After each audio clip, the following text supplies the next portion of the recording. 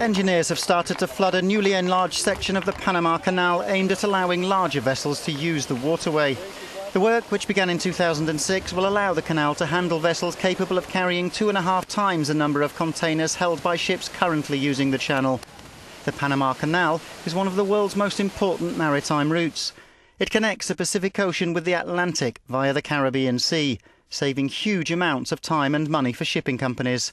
But this latest expansion has been dogged by costly overruns and delays. We've come through some very delicate moments in this process, where the work was stopped on 2 occasions. There have been tense moments between contractors and the Panama Canal authorities.